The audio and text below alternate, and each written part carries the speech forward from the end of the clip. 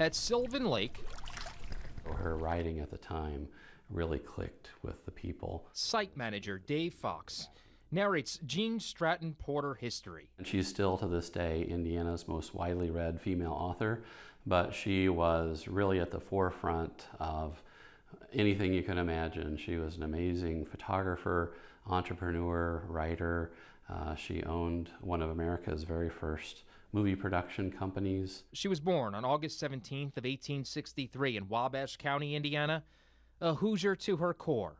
Porter had 11 siblings, and although she never finished high school, she was well-read and became a scholar of ecology and wildlife. Her father and mother really gave her ownership of all the nature on their 80-acre farm, so that really started her interest in the wild things of the area. 21 books would follow.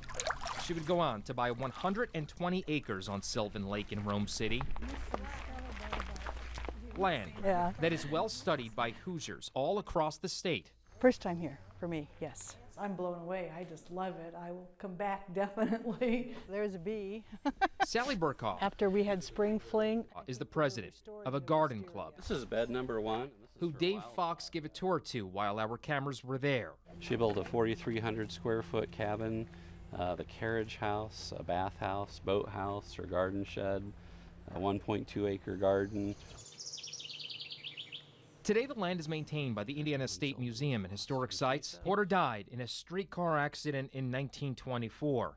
It happened in Los Angeles, but 75 years later, her remains were moved back to Indiana and were laid to rest near her cabin in Wildflower Woods. She came here because it was so pristine and beautiful, and she actually wanted to donate it to the state in the early 1920s to become a state park.